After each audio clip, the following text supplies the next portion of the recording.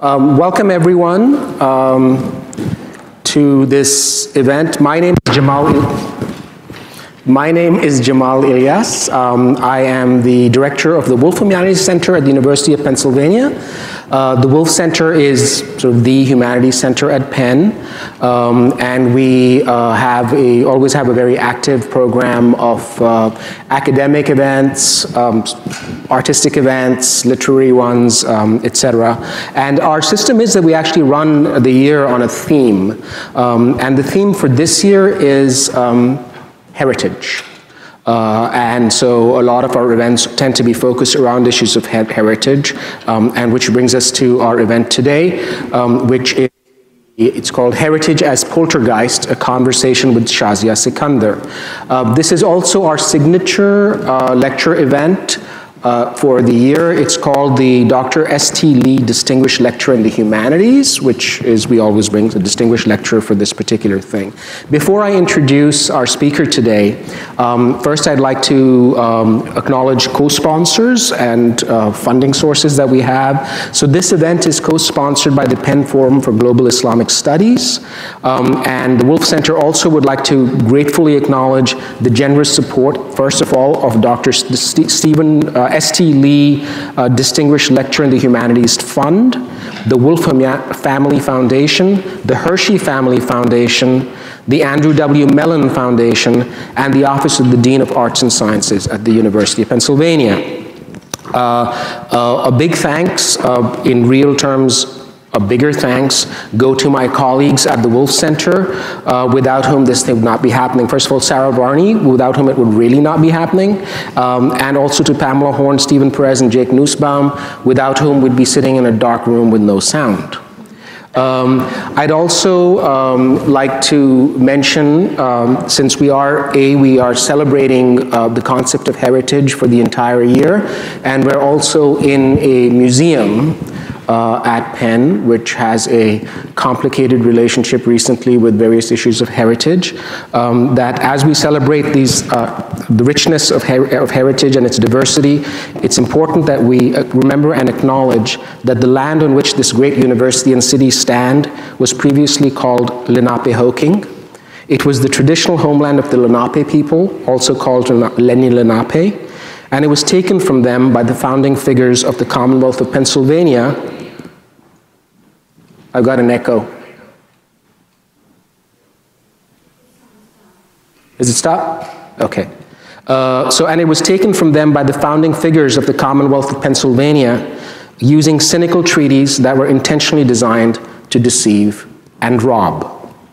On that note, let me turn to our speaker today. So Shahzia Sikander is widely celebrated for expanding and subverting the modern reception of Persian, Central Asian, and South Asian miniature painting and taking it in new directions. She lifted the miniature painting off the page of the book, first in an exploration of dimensions and narrative structures, then in a lifelong exploration of medium and content. Sikander was born in Lahore in Pakistan, where she earned her Bachelor in Fine Arts from the National College of Arts, the premier art school in the country, which had been established as the Mayo School of Art in 1875, when Lahore was an important center of the British Indian Empire. At the time when Shahzia was a student there, in large part because of this colonial legacy of the study of South Asian and Islamic art, the miniature painting was viewed as kitsch, not deserving of serious study. Sikander's chose to explore this phenomenon and challenge its assumptions and impact.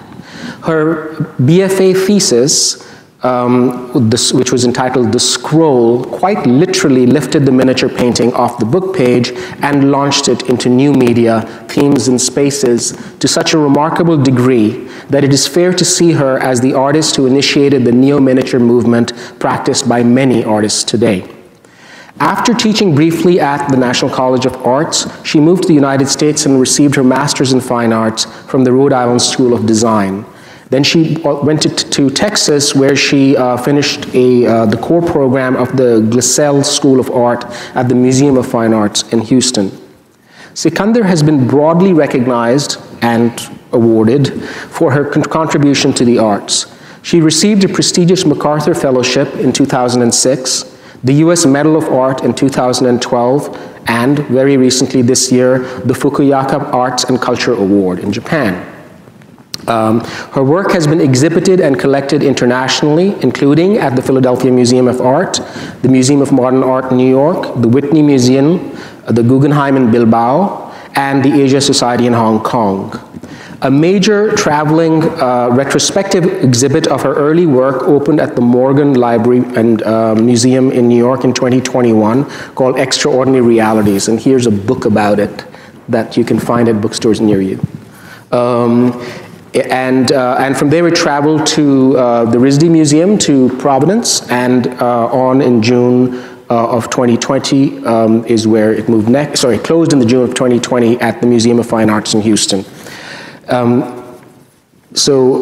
Examining ideas of language, trade, empire, and migration through anti-imperial and feminist perspectives, her paintings, video animations, mosaics, and sculptures explore gender, roles, and sexuality, cultural identity, racial narratives, and colonial and post-colonial histories. And she is not just an articulate and thoughtful artist, but also an insightful thinker whose ideas and innovative thoughts come through very well when she speaks and in her articles and interviews. So please join me in welcoming Shahzia Sikander to the stage.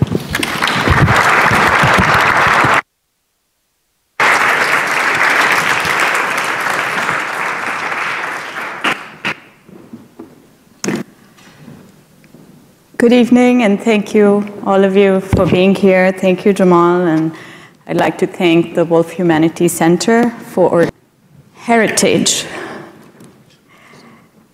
Thank you. Heritage is an elusive composition in terms of whose heritage. If it is our collective traditions of art, politics, culture, language, activities, objects, monuments, then it is also our fraught relationship to the storytelling of those histories and their colonial and imperial aspects. As an artist, I want to propose that drawing, too, can be seen as heritage. Drawing allows thinking to take place. It creates an armature of research, clarification of ideas, and connects thinking to gesture, to action, to practice. It also allows collaboration to foster. It can be simultaneously local and global, and a means of dialogue. Drawing implies movement in time and across formats and mediums. It's a means of imagining and bringing forms to life. Space, velocity, magnitude, direction, all essential elements inherent in the process of drawing, become active in different ways through thought and action, through animation and music, by linking time-based medium to the act of thinking. Drawing need not be two-dimensional. It can easily move from the page into the third dimension, into architecture, into virtual reality, and much more. In many of my works, there is a focus on heightened movement, both literal and symbolic, such as the crossovers between representation and abstraction, text and image, glass and light, digital and hand, mosaic and animation, geometry and bodies, male and female. There are no binaries. It is the in-between space that is fecund. It suggests the unknown, the untranslatable.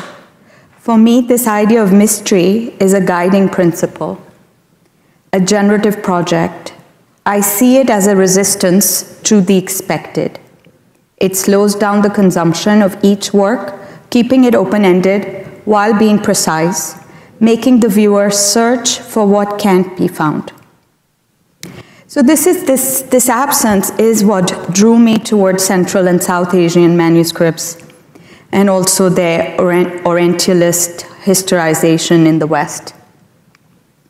So transforming miniature painting's status from traditional and nostalgic to a contemporary idiom became my personal goal. After my thesis, The Scroll, which was created in 1989 and 90, broke open the mold for what could be considered a contemporary miniature. I carried that burden as a young artist in the early mid-1990s when the Indo-Persian miniature genre was not familiar in the contemporary international art world. So this painting was a turning point in Pakistan's launching contemporary miniature and laying to rest the national debate around traditional miniature's inability to engage the youth. So I started researching for the scroll painting in 1988. This is the era of military dictatorship, the Afghan-Pak US-Soviet war unfolding in the region, marked by diminishing women's rights in Pakistan. So I was inspired by women, precisely. Women all around me. Pakistani women, activists, artists, poets, many female friends. And the protagonist in this painting is a female character. The painting reads left to right. You see the young woman stepping over a threshold, symbolized as a frame.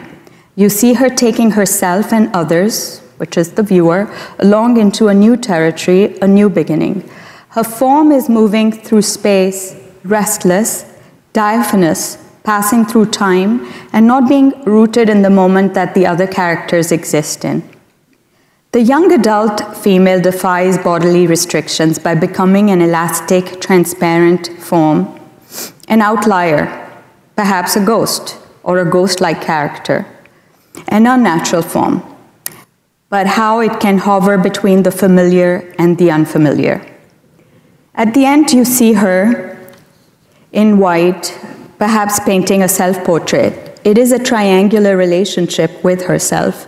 Whose portrait is she looking at? Neither she nor the viewer can see her face. So in this work, I had done a lot of research, also through large-scale works that then allowed me to come up with the particular composition. And I was thinking about detail, but detail as not ornamental detail, detail as information, as space, and detail how it expands and contracts. So I looked at various traditions, Chinese scroll paintings, the Persian Safavid style of painting, even K.G. Subramanian, Hockney, Ismat Chugtai, tons of information. The painting took me almost 2 years to make, sometimes 14, 18 hours a day. And that labor in the work was also an interesting parallel to look at my desire to represent domestic labor in the actual painting itself. So the analytical framing devices in the work were creative takes on different things that I was interested at that time, sacred geometry in Islamic architectural spaces, how negative space creates rhythm and emotionality. And of course, there were visits to the Lahore Fort and other architecture, but also contemporary architecture like Nayyar Ali Dada's architecture. There were films that I was looking at. Again, this is 80s, so Alfred Hitchcock's use of suspense, Akira Kurosawa's use of multiple staged motion. So anyway, there is so much that fed into the painting. So in that way, I was able to examine the work and imagine elements out of it that could lead towards other thought processes. So if you look at that red fence in the background, that fence later becomes almost like an editing tool, a line that can be traced for further disruptions, an act of identifying redactions, almost like this red tool of editing. But this idea of taking the line out of that scroll allowed me to really think outside of the aspects of the manuscript tradition, but again in parallel to it, in thinking, that I could move just like that diaphanous character in and out of these different traditions. So here I wanted to just show some other forms, the cage-like form, which comes in this series of work as well as in Housed. So this form has a door, perhaps a pink heart lurks inside. And here I think the iconography was tapping into my anxiety of being boxed into a stereotype, perhaps on behalf of a culture or a religion. And at the same time, I was also becoming aware of America's obsession with the liberation of the Muslim woman as seen in the propaganda for its proxy war in Afghanistan, Pakistan, especially when towards me in the US cultural space of the early 1990s. So I wanted to respond to that, to raise questions from a variety of histories and representations. So through exploring the writings of Fatima Mernissi, Edward Said, Frantz Fanon, the paradox of the veil took on a deeply poignant platform. In my work, the idea is not about the object, but about unraveling the anxiety it fosters in West's imagination, sometimes rather unfairly seen as a lurking un-American or anti-American marker. So, this awareness that it was in the US that I became aware of the rather long history of the politicization of the veil, especially in the politics of the West, but especially in context to Europe and its colonial legacy. So it functioned as a battleground for different ideologies at times of crisis, staged unveilings in French Algeria, for example, women choosing not to wear it as per their own will or choosing to wear it as in the 1970s in Egypt as a sign of rejection of Western consumerism to mandatory veiling and public banning in certain countries.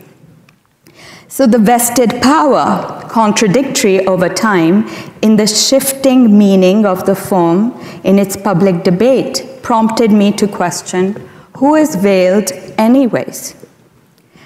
So the protagonist here also in this work is this very androgynous form. What you see is not what you expect. Sometimes behind it, the lines, the white lines, is also at closer inspection, there's sometimes a male under the white lines. So, especially here in this particular work, where you can see the before and after on the right. So the use of white was also my referencing the foundational element of the gad rang, the opaque color technique in the manuscript painting. White is used as the body, quote unquote, for all colors, using white paint as an editing tool to write with. Literally and conceptually, I was playing on this idea of redaction and who gets to define the other in the collective imaginary. So if you took a magnifying glass and looked under the painting, you would see that the character was a male character taken from the polo playing template. So just an example of how looking at the historical work, but also looking, playing with Helen Sissou's idea of the écriture feminine as well, which translates into whiting. So here I was trying as a young artist to really think about different histories and different heritages and different traditions, and really take ownership of these ideas as a thinker, as an artist, as an artist that has the liberty, like all artists, to take from wherever. It's the process of that transformation which I would argue that either makes or breaks the work. So over the years, for more than 3 decades, my commitment to miniature painting or manuscript painting has stemmed from my desire to diversify a predominantly Eurocentric art history and to question the entrenched organizing principles vis-à-vis museums with regard to what is considered contemporary or historical. What got me deeply hooked was understanding how European colonial legacy shaped miniature painting's fate, as many South Asian manuscripts were dismembered and sold for profit during colonial occupations. So many important historical paintings of Central South Asia reside in collections at the British Museum, the V&A, Met, Royal Windsor Library, and are not accessible for most of us, even in the field, and especially for those living in South Asia, just as one example. Early exposure that I often had in the 1980s was primarily through the catalogs printed by Western museums, exhibition catalogs. And there were just a handful that would circulate at that time. This is, of course, before internet. So for me, the function of art is to allow multiple meanings and possibilities, to open up space for a more just world. So beginning in the mid-80s, the work started to pioneer a visual art form, which at that time was called contemporary miniature, but over the years became neo-miniature. Grounded in extensive research of reductive visual and textual representations in 19th and 20th century colonial archives, my work aimed to remedy narrow narratives by shifting the themes around race, empire, diaspora, gender, sexuality, politics. So oftentimes, experimenting with ink, mixed media techniques, with a quick or a swiftness and an abandon, I started to look at books, the coffee table type books, a page from an example of the types of representations that I would see in them. And I would see these shadowless photographs, sometimes in all sorts of varied categories and in kind of not in any particular chronological or particular order. And I thought of them as little monsters that needed to escape their representations. So as I started to imagine them as wanting to escape the literally like step off the page, that gave me these ideas to develop these gestural marks that were often recognizable. Sometimes they were figurative, sometimes they were fragmented bodies, headless torsos, self-rooted, floating, half-human figures that refused to belong, to be fixed, or to be stereotyped. So many female iconography started to emerge. Often they would be comical, too dark, resisting categorizations. Perhaps I was responding to my own inability to locate brown South Asian representation in the feminist spaces of 1990s art world and art history books. It was a process of working both from memory as well as the intense study of historical manuscripts. I was not following any particular script of how to respond to my interest in the manuscripts, but to work intuitively. So I was looking at all sorts of different schools, but I was also thinking about the idea of mythology, how myths are crafted and created, what are inner private encounters, dreams, fantasies, all sorts of explorations, poetic and literary sources to really explore feminine power. So repertoire of forms, figures that emerged were sometimes, I would develop them further, so take very loose ink drawings and embellish them with more forms, sometimes with ink, sometimes with marker pens. And these characters that started to occupy the paintings were often androgynous, sometimes very monstrous, and frequently as a collection of alter egos. Such a dance also opens my recent animation, Reckoning, where two forms mimicking warriors are entangled in joust. The animation alludes to the interstices, the transitory, the mythos, that could be of the migrant and the citizen, woman and power, the colonized or the artist, all of us that are caught between worlds, artistic vocabularies, cultures, practices, and histories. So this in-between space, which is, as I said, is very generative also, but it allowed me to play with broader themes of conflict and tension, ecology, fertility, void, dark matter, things that could be held in some kind of a tension.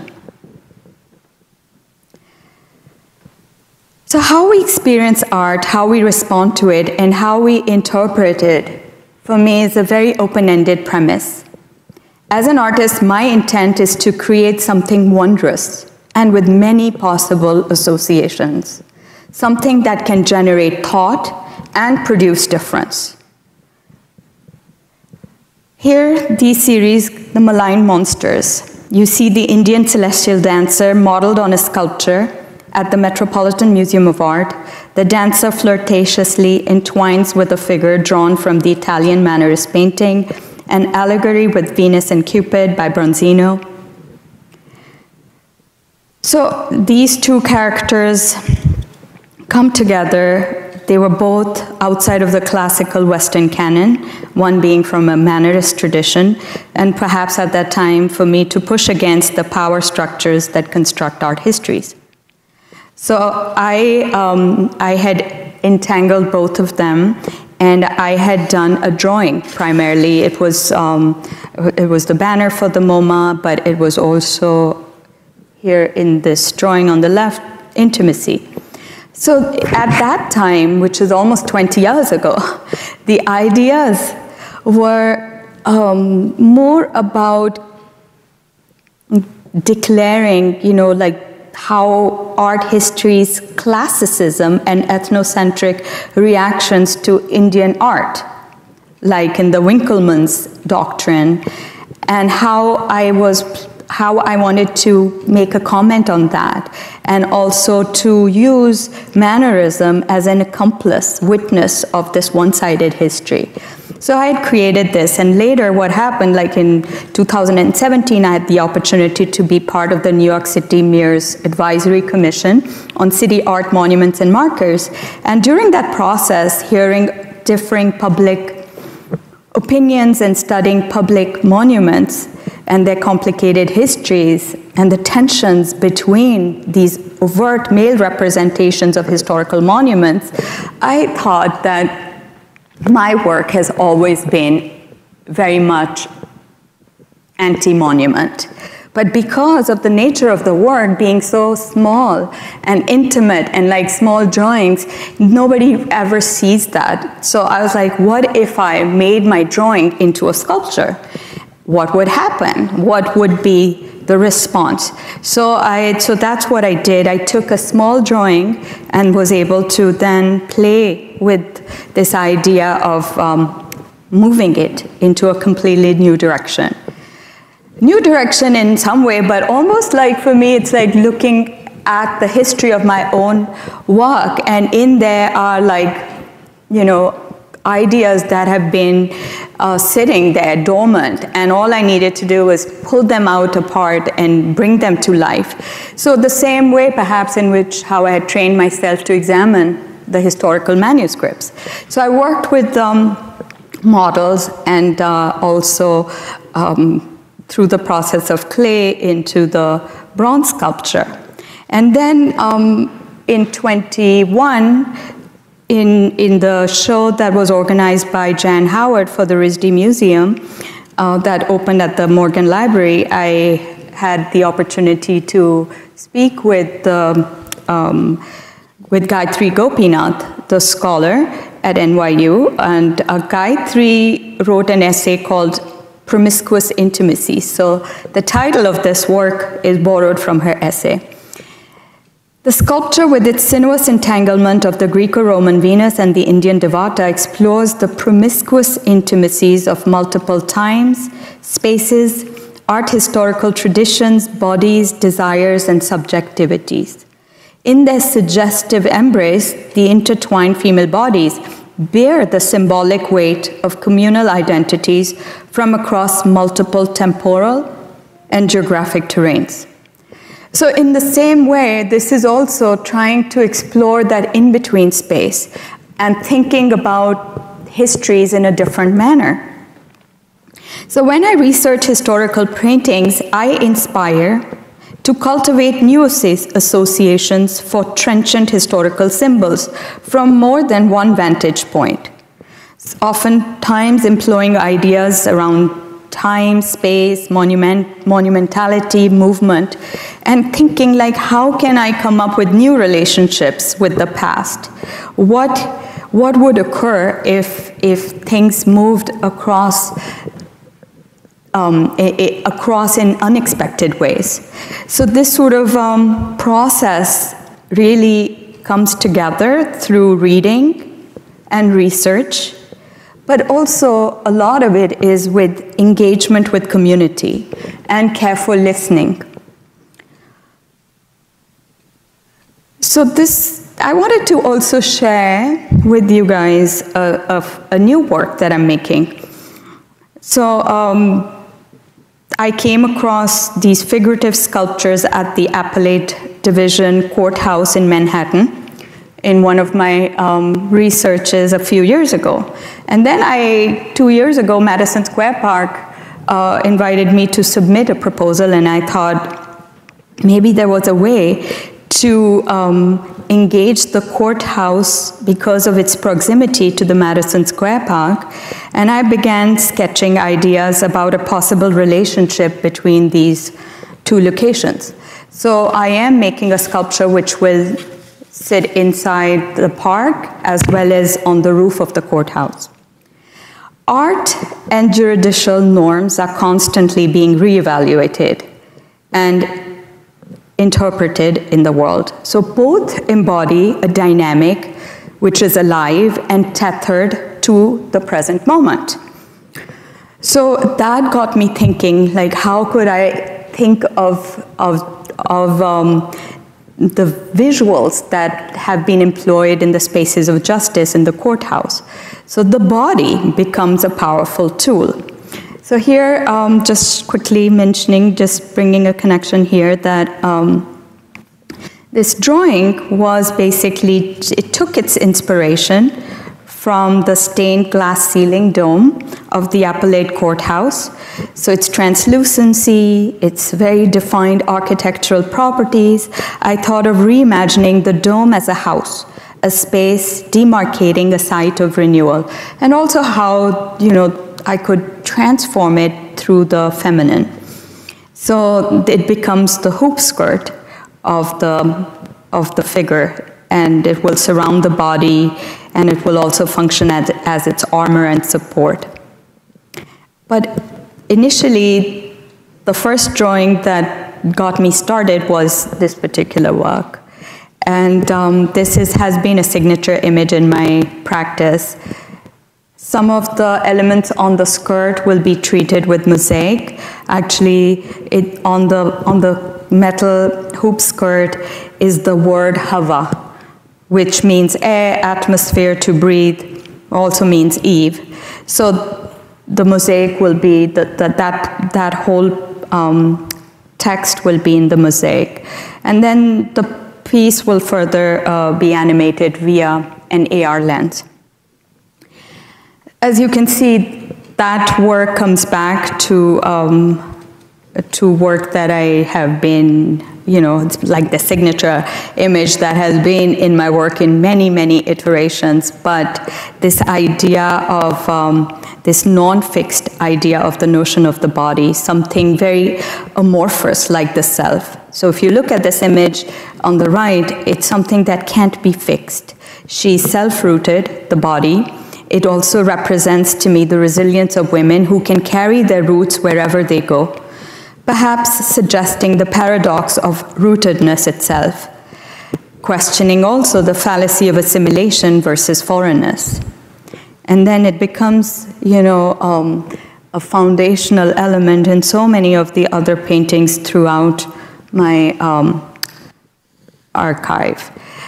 But I'm gonna keep moving, and perhaps here a little comment here, Pleasure Pillars, where the pageant of archetypes celebrate female sensuality and desire. So this painting was also written about by Gayatri Gopinath, the gender sexuality scholar, and I am reading a quote of hers. So after the attacks of 9/11, the work itself further evolved with the addition of jet planes in response to the paternalistic justification for the war in Afghanistan as saving women. So this work points us to the joyous sensual depictions of feminine power. But what I was keen to share was, if you look at the image in the center, right, the face with the horns, I thought, okay, maybe I need to develop that further. And here's a drawing, and here you see a work in progress, which will be part of the sculpture, which will open in January at the Madison Square Park. So femininity, to me, is this tension between women and power, how societies perceive such a dynamic, and how often erasure is enacted by the social forces that shape women's lives. So throughout literature, the notion of the female has been in conversation with this invisible, visible divide, the feminine as the monstrous, the abject, the fecund, the immense, the vulnerable, intimacy, selfhood, valor, resistance, and femininity's intersections with race, as well as war, are markers often of the fear that lurks when boundaries melt. So another way of looking at this kind of in-between space of gender was another painting here, Mind Games, the one on the left, where I was looking at the Pacha-Nama manuscript and looking at the Darbar Hall, and then the two self-portraits flank a subway map. There's the water tanks in the top margin. It's a New York City setting, but in there is also, in the center is the Bodhisattva, the deity that for me represented the non-binary, and it was a symbol of multitude with the ability to look in all directions and be able to possess any form. So a very chameleon-like character. And that, for me, again, becomes really a powerful metaphor for many sides. How, sometimes sides that are unseen of any narrative. So these concepts take on additional cadence when I start to work in the material of glass. Because glass offers transparency, it also offers an opaqueness through color, while its reflective properties do add movement. So this transparency and separation in these works, these are mosaic pieces all done in glass. They also allow me to play with the idea of what is fixed and what is fluid.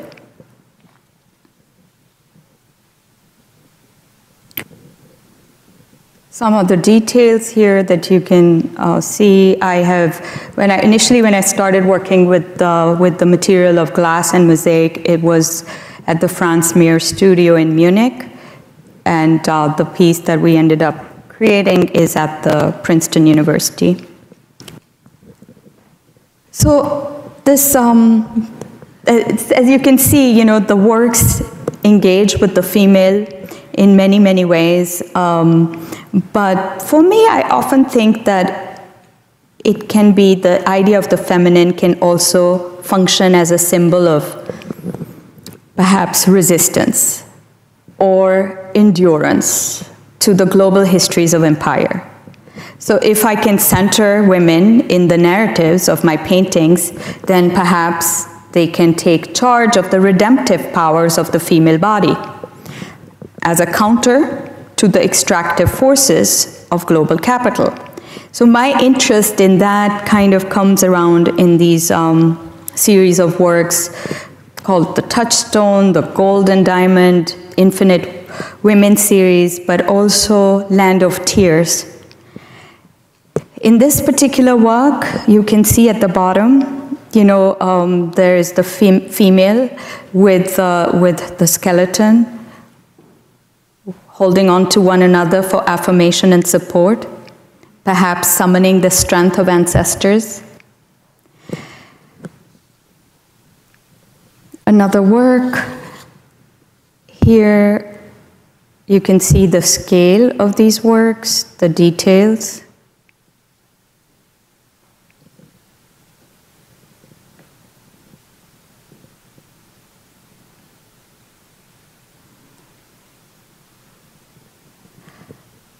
So this interest in the ideas of empire, how art follows empire, how there's tension within these concepts of histories, who gets to own history, who gets to represent history, where lies that power, who usually the highest bidder, who gets to speak on behalf or gets to tell the story, creates that hierarchy.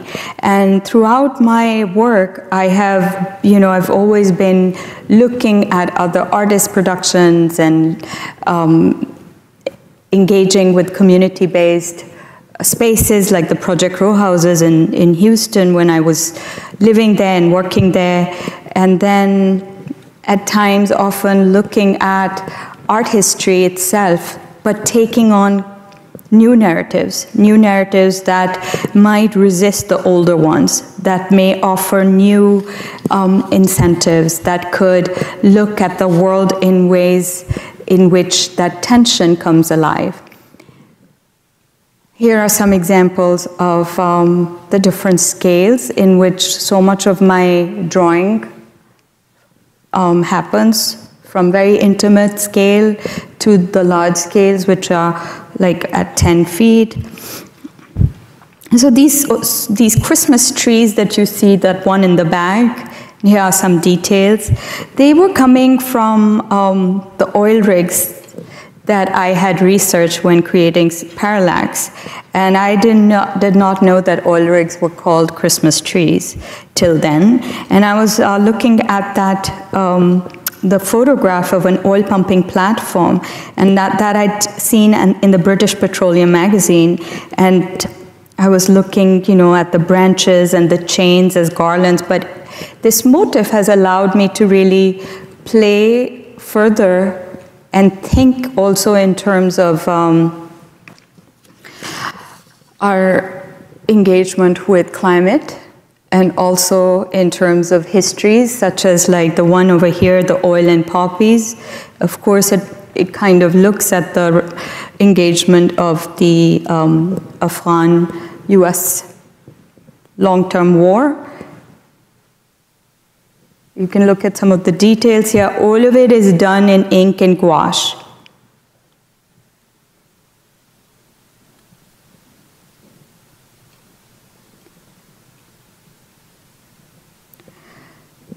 So you will see how drawing can take on so many shapes.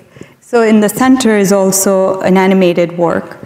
And for me, this anchoring of thinking as through the action of drawing really allows me to engage with different histories and with literature and poetry. As a visual artist, I think I can think faster through the act of drawing, but perhaps in another lifetime, I would want to be a poet or an artist. So I often think okay, then perhaps each painting that I'm making is also almost like a poem.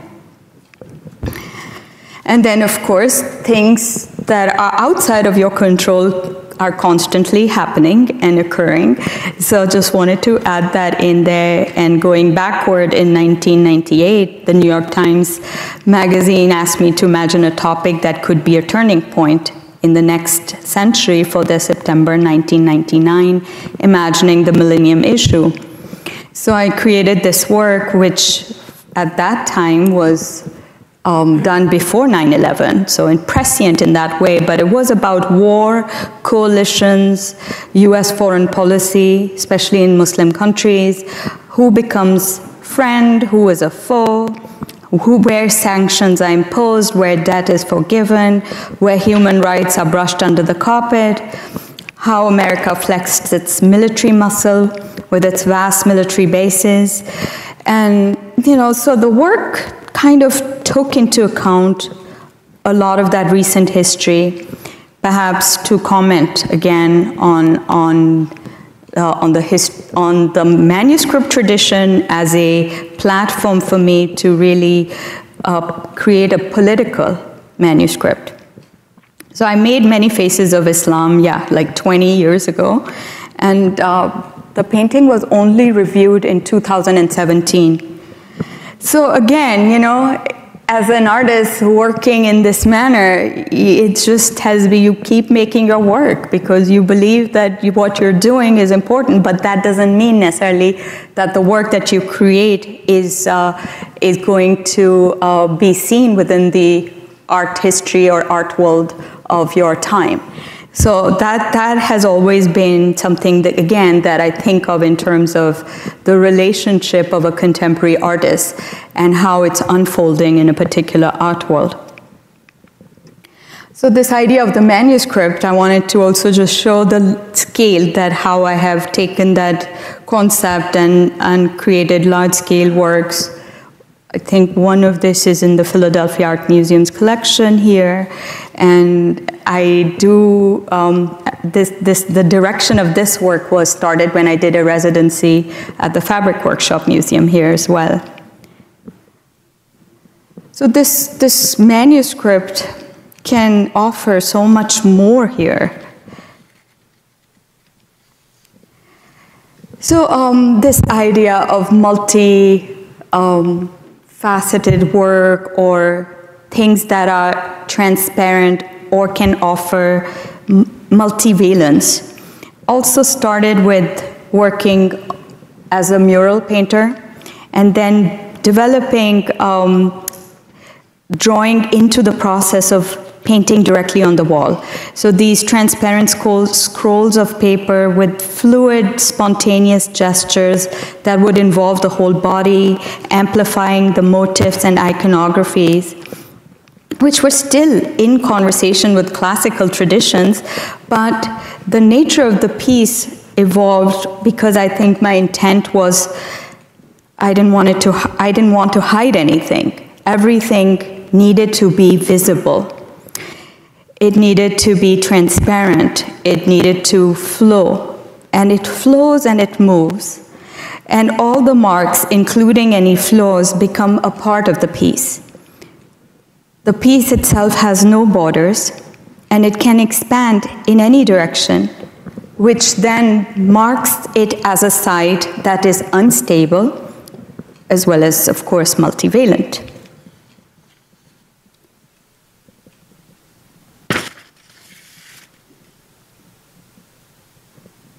So this work was done mostly, I used to do these works in the 90s, but then when I was working with Jan Howard for the show, which was going to sort of look at the first 15 years of my practice, everybody wanted, I should do this piece again, or if it had existed in the archives.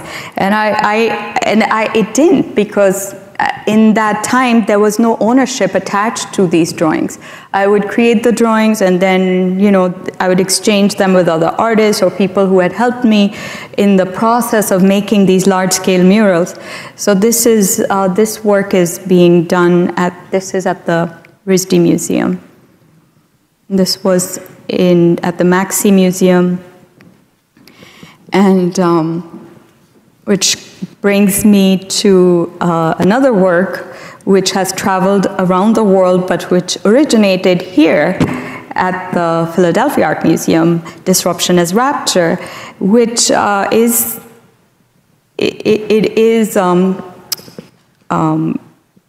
in their permanent collection, but it also comments on one of the manuscripts within the museum's collection, and the animation, I think, is open to public, so you can see it there.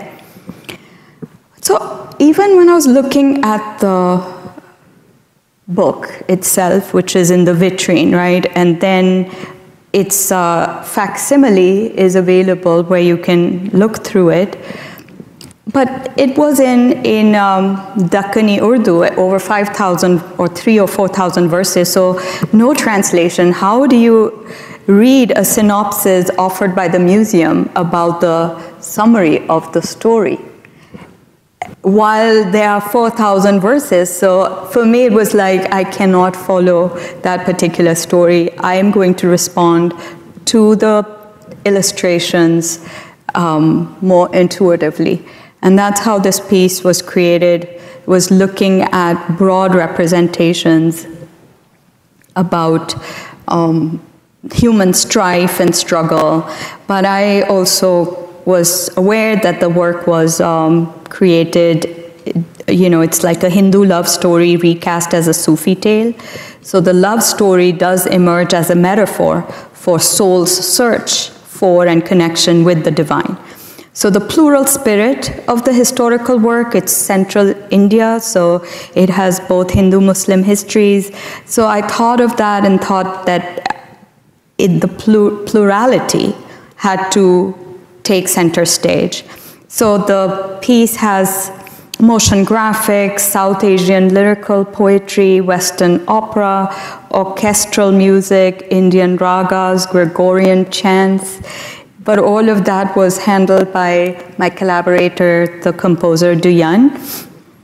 But in its animated form, is also in high resolution 4K, which gave the piece a lot more elasticity, so that we were able to scale it up and show it in multiple situations and sites around the world, and it can exist outside the confines of the museum and across the globe.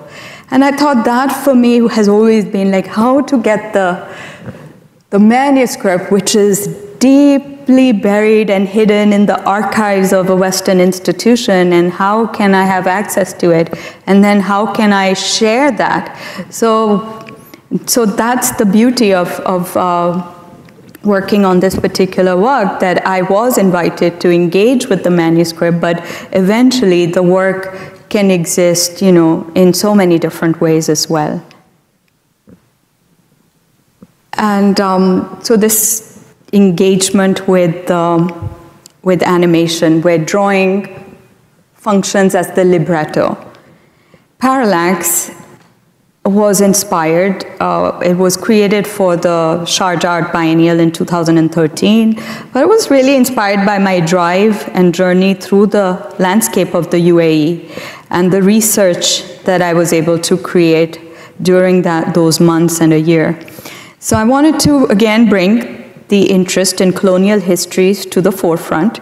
So the movement of objects and bodies that are very much related to maritime trade and migration and migratory labors. So all of those elements kind of come about through the nature of drawing, such as these, which, as I was making this particular work, I was scanning its different layers. Here you can see its scale, and here you can see it in a still of the animation. So drawing, again, allows the animated works to happen, but for me, the hand has to be really present in the film as well. I don't like any software to come to the surface. So there's always this struggle behind the scenes in terms of how to use drawing, but still have time being captured within the painting, within the piece itself. So here is one example where the animation is playing. There's obviously a group of people sitting there. But when I think of this particular still, it's basically oil, which is created from these millions of little hair particles. So oil is oozing out of all the perceived orifices, the cracks in the gouache, the armature, which is of the animation. But when I started to equate ink with oil, then oil with movement, movement with time, time with history, and history with hierarchy, I realized that I was linking material with matter, drawing with thinking, and power with natural resources. So suddenly, you know, the nature of drawing can take on so much more. And that, for me, is such an exciting idea, an exciting moment as an artist.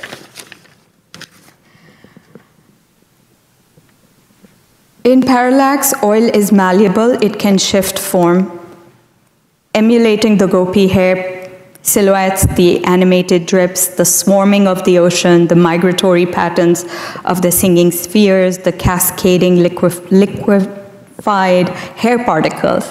So it is also that iteration of the chalava, that how I see this concept, which basically again translates to somebody who is so swift in their movement that you can never get a hold of them. You can't anger them, you can't box them. And that, for me, is this idea of the poltergeist. The score of the work was again created in collaboration with the poets in Sharjah and the composer, and everybody participated and, you know, created a beautiful landscape, which is both kind of an emotional cartography, very present in the piece. Oftentimes, what would happen would be that the composer would perform live the score, and for me, this collaborative nature of the work, that the work can allow other people to have autonomy within my work, was like a true iteration of what collaboration is, where everybody gets to be present, and it's not, you know, under any particular hierarchy of the visual artist or the artist. So this work was very cinematic, very horizontal, and then I thought, what if I turned it upside down? What would happen? How would that change the entire dynamic? So ecstasy as sublime, heart as vector, occurs in that moment. It's scroll-like format that can be traced all the way to my first painting, you know, the scroll from the 80s, and unrolling it in a vertical manner. Here it's over 66 feet, but it's stacked up compositional structure, allowed for an interplay of color, shape, form, and again, a multiplicity of perspectives that allowed the eye to move upward. So it goes all the way to from the ground floor of the building to the ceiling. And all of it is in mosaic. And there is the reference to mirage is present there. And, you know, for me, mirage represents a spiritual conceptualization of faith and trust.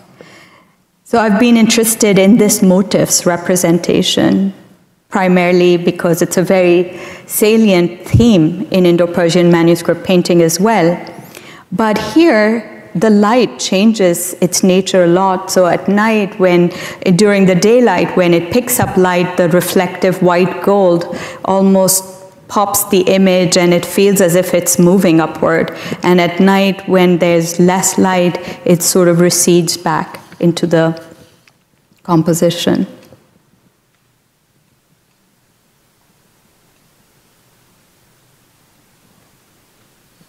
So here are just some visuals of the process of working. All the drawings were made to scale. They are almost like 12, 14 feet. But the initial ideas have also happened in quick sketches like the one on the right, which is the usual, small 12-inch page.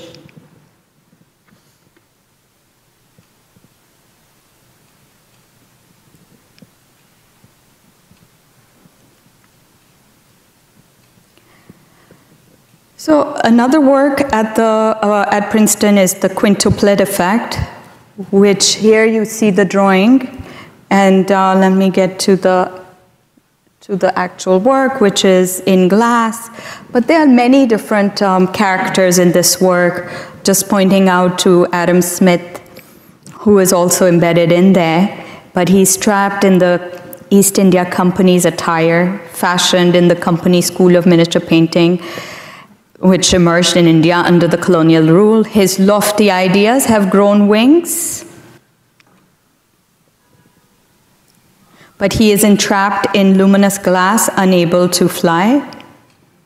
The idea being that we are still caught in the same old patterns of inequities of wealth.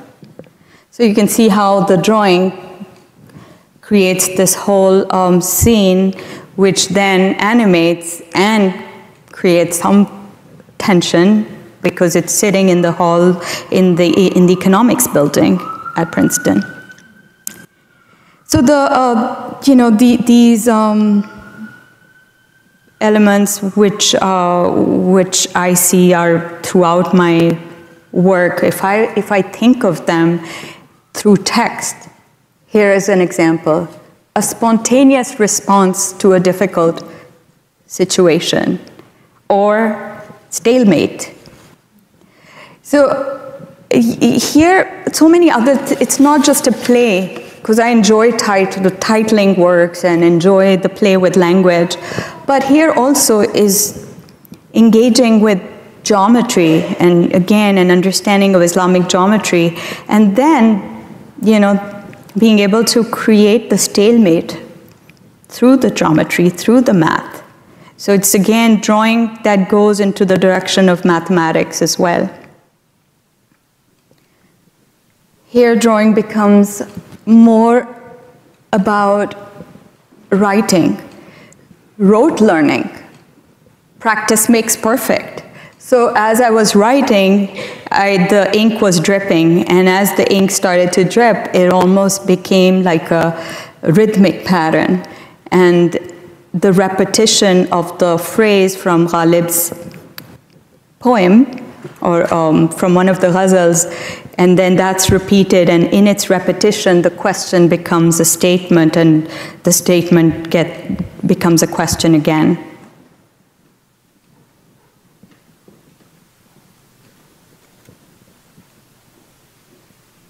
Quickly sharing that these concepts were also played out in different places. So I have not really shared this work a lot, but I did create a film which looked at the Pakistani Army's history of playing music and the patriotic songs, and then in Bending the Barrels, they also ended up playing love ballads for me. And so this Bending the Barrels really became about that kind of shift from the history of the patriotic songs into something which became like evocative and personal to each composer and musician.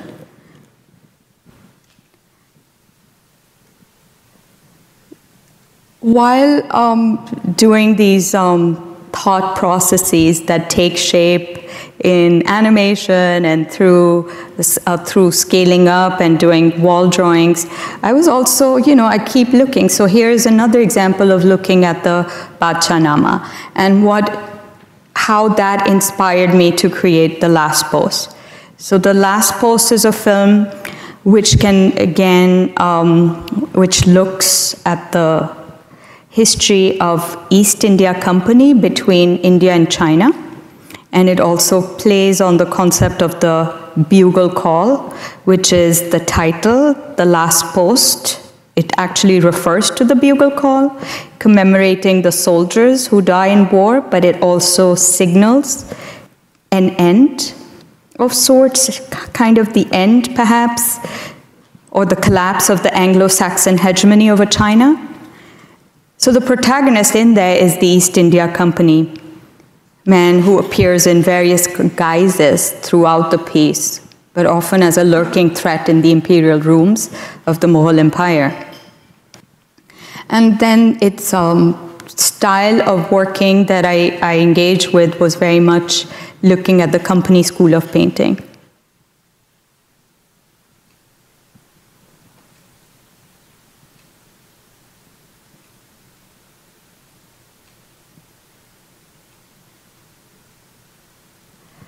In here are certain motifs that have taken on, much more greater significance, and I've seen how they can move from the drawings into other kind of meaningful spaces, like the idea of the spinning arms, the broken forearm with the clenched hand. All iterations of struggle, fear, terror, might, control, loss of power, fate. So they may be borrowed from a multitude of references from going all the way in drawings of Vishvarupa, encompassing infinite aspects of creation versus, and the piece also operating in parallax. But in this particular instance, I also I was doing research and came across this abandoned cinema where one of the person living in the abandoned theater in Khor-Fakkan, UAE, was a Pakistani migrant worker who had come to UAE in 1976. And his visa was still attached to the building in 2012. So I meet him, and he and I, intersect in this crazy moment where I was curious about the space, and he was actually living inside in this abandoned, broken down theater. And he gave me a tour and hosted me, and I did this, perhaps the last piece for the caretaker.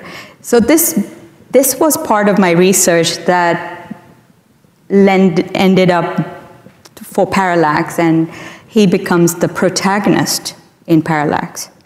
So just sharing again that the research itself is not just looking at the manuscripts or looking in the collections in the museums, but also research with people, with movement, with different locations and sites. And for me, this keeps, the whole work and the process of thinking alive. And just a few more images, and I will end here. This is this was the Gopi crisis, where the idea of the disjointed removed hair, or the hair of the female that is functioning as a particle system. So it has been coded to create these choreographed movements that mimic the people that are in Times Square. But in its original sort of isolated form, it is really the hair of these characters. So here you can see how the bodies disappear and just the hair is left, and then that image allows me to build it through code into these movements. And that's perhaps one way of entering into animation also in some of the earlier animations, especially like Pursuit Curve, which also looked at this movement through the representation of headgear. Again, things that are heavily saturated and full of particular kind of symbols of meaning, but they can be transformed. So the turbans become the butterflies, but you don't know what they are till they settle down, and then you realize, oh, that's where the element came from. And I'm drawing that connection here too, that this notion of the micro into the macro and something which is in your hand and the thought or the text or the gesture, it's so detailed. And here it's always, the target is always moving. So this piece also is created by just writing, and it's both in English and Urdu.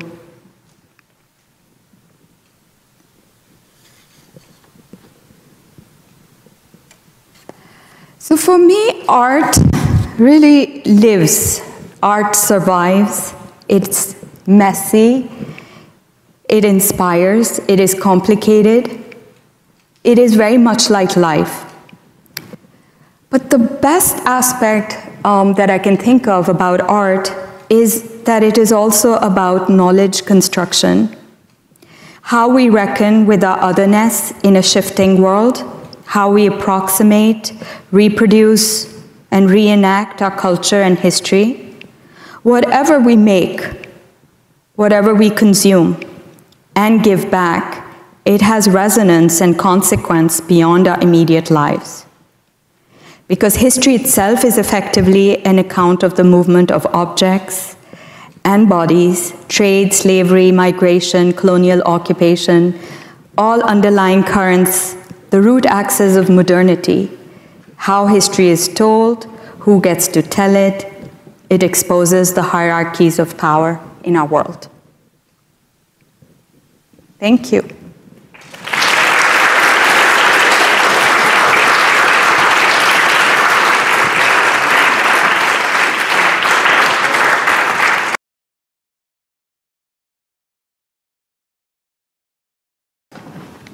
Thank you so much for that. That was it's just remarkable. I'm always in awe of just how broad, just how much work there is and how broad it is in terms of subject matter, in terms of medium, in terms of size, and I just and what I find also sort of absolutely remarkable is the way that you've actually. It's so obvious, I think, through everything you do, or you've done, how this kind of the constant kind of reference to traditions of essentially manuscript painting and manuscript calligraphy and all these sorts of things, which you bring out and just rework and make meaningful in so many different ways and media. It's absolutely remarkable. I could go on asking you specific questions about specific pieces of art and several and just a lot of things. But one thing, we have very limited time. I was just told extremely limited time. So I just want to start out with one question. You actually made a reference. You said that in another life you might have wanted to be a poet, and also because I also know that in your work you do read poetry. You made references to it. You read Ghalib, Adrian Rich. I mean, it's like basically that you do read poetry and you're inspired in various ways to make meaning through it. So would you be willing to talk a bit more about that? Yeah, so what I love about poetry is that it captures time and it remains timeless. And even it's the armature or the structure that poets use in their choice of words, and how that inspires me to create a painting. Okay. I often, I like to create works that are not just repetitive. So it's never been like, oh, this is a niche, and now I just have to keep reproducing. Mm-hmm. Because that is a very real pressure in the art world. Yeah. You have a niche and you're known for it, and then you keep, making it. So that's one thing. It's like the poets. When I look at the different works of different poets, there is a continuity, and yet every poem is different. So I've always thought that, if I started to think of poetry as a parallel to my practice, it might allow me to really articulate and think of my work differently. And these are episodes that happened because one was frustrated to always be boxed in terms of just identity or whatever was the hip topic of the day. If it was nation, if it was diaspora, if it was identity, if it was gender, all of that's very valid, right? But then it tends to, place people, definitely artists of color, in those boxes, and then you're expected to just perform within those constructs. And if you try to do something else, you are punished. So I think many of these are ideas that come about because you're thinking, okay, there's a fetishization that happens. I'm looking at the manuscripts, but then it's always been, it's like your work is just, you're a miniaturist. Whatever that means. I welcome all different types of descriptions of an artist, but it tends to box you. Yeah. And not that you're always just reacting just for the nature of reacting, but I think if you're making art, you have to really think every day. It's hard. It's hard. You have to really wake up every day and you're like, oh, why am I painting? Like, what is it that compels me to make art? And so many times it's always a crisis, like, oh, I don't even know what to do. Amazing. So there is that ethos in poetry that captures or crystallizes a moment in our human emotions, in human history and society, how society is changing and shifting and transforming. Like it crystallizes that moment. And then you can read a poet 50 years later and you experience that. And I think that's been kind of, I don't know if I can articulate it well, but that's what draws me about how to draw a parallel with poetry. That's very interesting. So I wanted to actually ask you about, because the movement to sculpture brings up so many, because now it's like, again, you were talking about being in a niche and everything, and it's not your niche, the sculpture, and then what you're doing now, but you're being recognized. I mean, it's like it's going to be a major thing in New York City, and you're also in not only is it sort of, the art, the use of you're using new media in terms of new sort of plastics. You were telling me about how the sculpture is going to be made in new technological ways and all these sorts of things. So it's all very interesting. But I think I just want to change topics because of the theme is heritage and there are important questions about heritage. So one question is that despite this, you're born in Lahore, you're educated in Lahore, you work in stuff that is always referential to that part of the world, and at the same time, in certain circles and certain critics, etc., don't consider you a Pakistani artist. Well, that's on them. Yeah, but there you have more to say on that. I know that. Anyway, yeah. So let me just first try to explain. I think there's a really good essay in the book by Shahzia Sikander. Yes. She takes on this topic, and I think she says it very powerfully. But for me, I've always said that I wanted to look at the archives. And the archives, definitely when I was young and in Pakistan and hadn't yet traveled outside of the country, I was like, oh, the archives in India. There's so much material that we will never get to see. You couldn't get the visa, whatever. Even if you got the visa, you couldn't go and live there and make an apprenticeship with other artists or dig around into the materials. So from there, it was like, okay, how do you access the things that sit in storages at the Met, for example? How? You have to physically be there, physically be present. So for me, my work references, articulates, examines, and looks at material that some of it has not even been archived. So if it hasn't been archived, it technically is a ghost. It doesn't exist because there's more money for Western manuscripts, European manuscripts in an institution. Even take Morgan Library. They have some wonderful Persian, Indian manuscripts, but perhaps they are well known for the West and they have better collections, larger collections, but they perhaps did not have they had the support, but maybe the money to be allocated to bring the entire Indo-Persian manuscripts digitally available. So again, there is a large amount of material that resides in these museums that never sees. We never know about it. How, if that motivates me, that's home. Locating that, understanding its provenance, its history, identifying and then being inspired by it.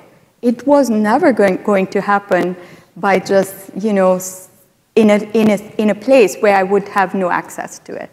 So that's what I wanted to clarify, that the work is connected to those objects, to those paintings, and to the way they have been talked about in 19th century Eurocentric art historical language, and how they have been severed and circulated, and the problematics, the colonial legacy of things that have been dispersed.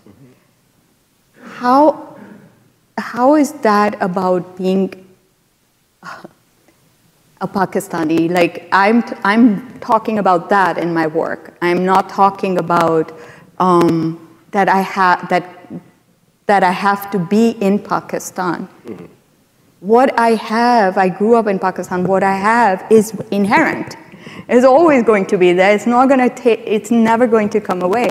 Plus, I think it's also very hypocritical that the art world, with all its art fairs around the globe, is the same group of people that circulate around the globe all year round.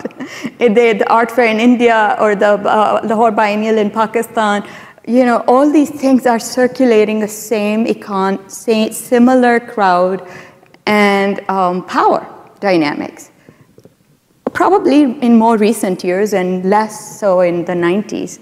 But in the 90s, if the internet was there, if I was an artist born in the 90s and working now, I would probably not, I would be very happy elsewhere, outside of where I am.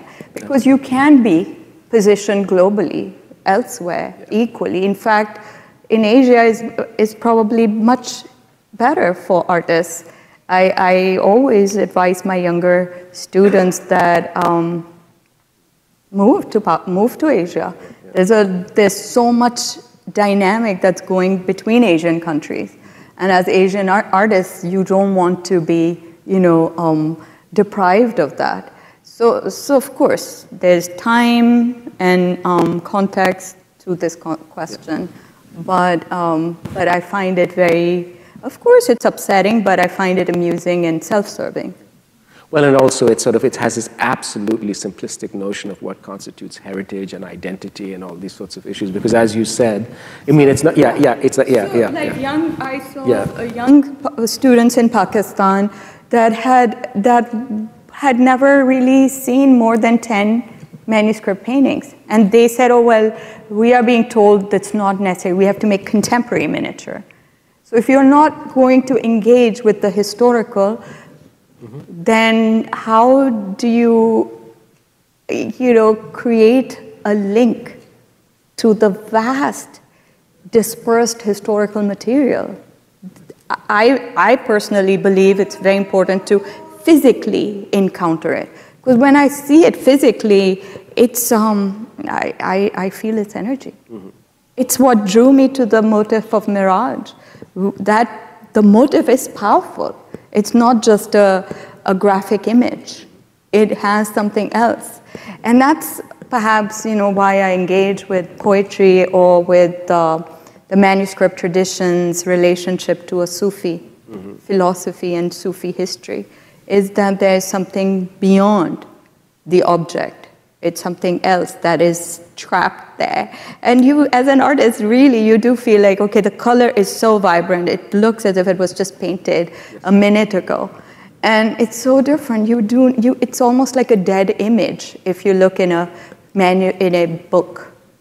So that's another topic altogether. But I think, there are no severe lines, like going back and forth, having family in Pakistan, going there. So it's never been like this idea of living in exile or being out of the culture.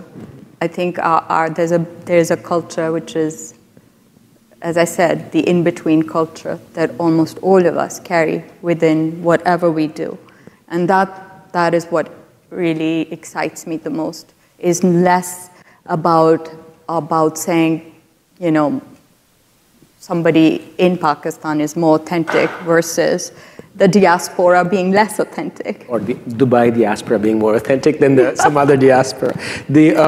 So one last question, which relates to things that you've said a lot here that come up, is the issue of how the art of certain parts of the world and the history of those places that you are interested in, you work on, about how they end up being framed within a colonial or a post-colonial kind of whatever imperialist lens, if you want to call it even, and also how the art world can sometimes be a club, do you think those problems have featured in something that I've always found remarkable, is that it's been a long time that you've been a very successful and well-known artist. You got a MacArthur in 2006. And it's only now that you've had your first solo show in New York City? Yeah. Because I think, sorry to harp on the female aspect, but definitely, there is a much more diminished support for women artists in general across institutions. And I don't know, I think it's 20 or less, 17% women that get solo exhibitions in museums. So that's a very low number. So there's that. And I also think, again, because I was not being a good girl and painting the paintings that I was supposed to make, I was doing things that, that took me outside of the commercial art world. So there was, so it's like, oh, where's Shahzia? Oh, is she still making art? Because if you did not have gallery representation, especially as a female, then you're like almost invisible. But you're still making your art. You're making things. You may be showing them outside of the US or elsewhere, but you were actively making work. And that's one of the other, I think, elements that possibly led to it. Because, now it's, in this moment, looking backward, even the 2-3 years, it neutralizes it perhaps to some degree, but it's been a theme with many other artists, friends of mine, that used to warn me also. Early, like my first few shows they happened really fast. A few years out of graduate school. So at that time, you don't think 15 years later, right? I wish I had better guidance then too. But that's why I think it's very important to engage with the youth and, talk about all of these dynamics. I think the inequality in the art world. But post 9/11, capital shifted also to Asia. There's, centers of art-making centers around the world, and so things started to sort of, the representations started to become more diverse. So there's that. But art history definitely remains very Eurocentric. And that will probably take a longer time as more people start to contribute and write about art, and more the expert, there's not just one expert on Pakistani art, there are more people writing about it. All of these things take time. Excellent. Thank you. Let me see what time. Oh, I know that, I don't know how many people have watched Night in the Museum, but there's a chance that if we go too long, we'll be spending the, we'll be here. But yes, so let's have some questions from the people. There's one question right there. Hi, is this working? Thank you so much, first of all. This was very interesting. Secondly, is the echo really bad? Okay. Okay, I know you said you don't want to harp on the female thing too much, but it is clearly like a common motif throughout your work, and I was just wondering, what is it that led you to start creating pieces that center around femininity and this way of thinking of femininity that I think, like, especially, I don't know, nudity and the female form and all of these things are probably not as easily accepted into some of our Eastern cultures or our Western cultures, to be honest. So I'm wondering how you came to that. There's a lot of manuscript paintings that have nudity. So it's less, I don't think the work is really about the female body in its nude facet. If you're talking about the sculpture, I think I tried to explain that the sculpture really was about taking an Indian and Mannerist histories as both outsiders of the classical Western canon, and as outsiders, what was their one-sided kind of power history. So mannerism as being the outsider impulse of classical art. So in that respect, the protagonist is Venus from the particular painting. So I'm taking that, and it's the feminine form. But I guess being a female and gravitating towards a lot of female poets, authors, understanding how the subject matter of female subject matter in art history, how it has also been talked about, and how to open it, how to talk. Also, not like, for me, it's not just female as in opposition to male, it's a much more fluid aspect of the feminine too, as in so much of the language, like right here, where this is literally ink and brush, like the relationship of gesture on paper that gave birth to this form. You can think of it in terms of nudity, but it's very stylized and also really kind of mythic. It's about erasure. It's also about being self-rooted, carrying your roots within yourself. A very buoyant image. It's not an image of victimhood. It's an image that is always rising and floating, and it can choose to root itself wherever. Here, it was literally a projection into space. At the Shangri-La, the Doris Duke Foundation Shangri-La, the Islamic Art Center there. And this is the image falling as a light on landscape, on trees, so almost like a light tattoo. That's how I thought of it. And this is just a slow, a documentation, a slow exposure of the event that gave it so much sharpness. But so I think a lot of the feminine forms in my work play with the body, as it's never realistically rendered, other than the image in the sculpture. Not that take either or, but just sharing that there's so much to this, the ethos of the female, that, you know, as something which allows me to imagine the form in endless ways. And, you know, as an artist, you hold on to things that you haven't solved. So if you haven't solved it, it keeps coming in and out and occurring. But as I said earlier also, that it's almost like a redemptive space. The feminine is redemptive as a counter to something which is about taking and which is extractive. The feminine is about giving. So it's the counter to the extractiveness. Excellent.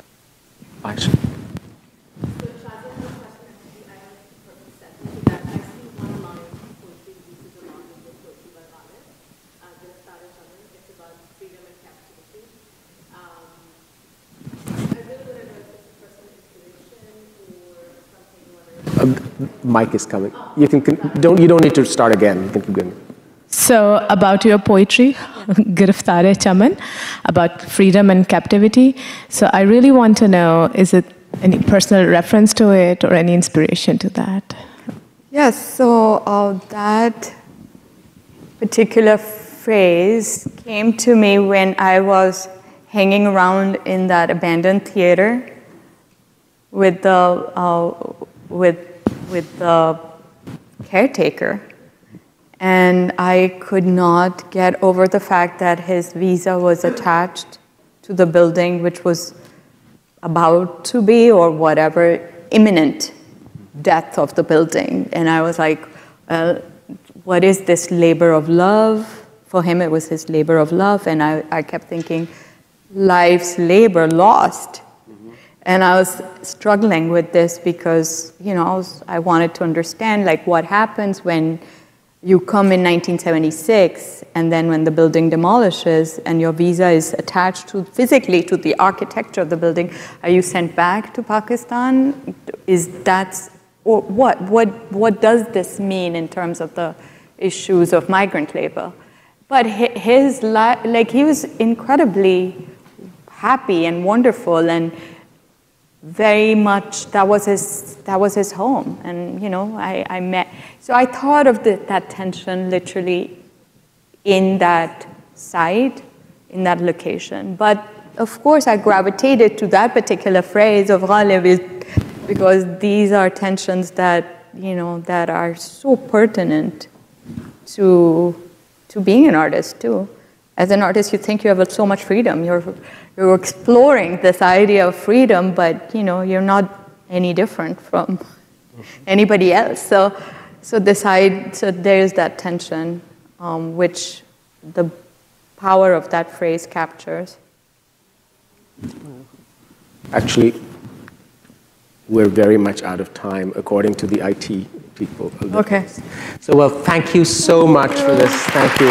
Really appreciate it. And thank you all for coming. And